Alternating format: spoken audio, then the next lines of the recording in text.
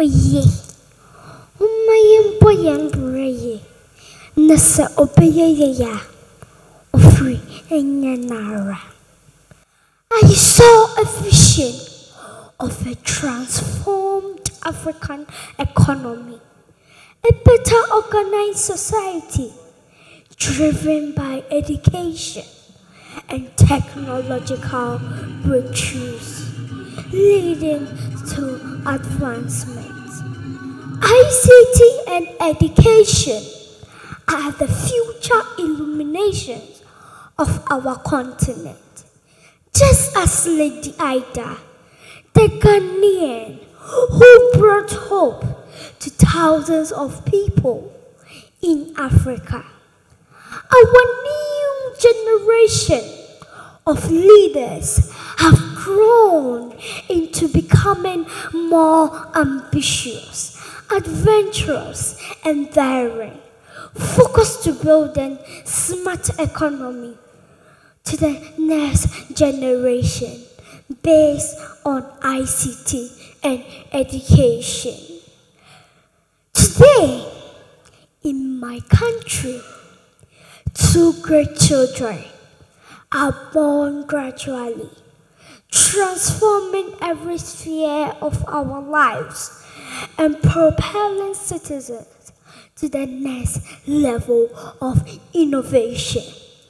Through them, we have TVET, Fly to Save a Life project, which is a drone medical delivery system, paperless port, digital address system, e-immigration, e-justice, to mention but a few. These are your vision of our president, His Excellency Osadio Nana Addo Akufo-Addo. Their names are Digital Ghana Agenda and Free Senior High School.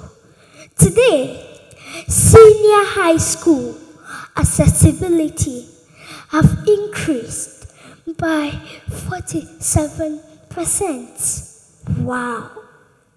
As an agent of transformation, I embrace inclusion, the young or the aged. But future belongs to us.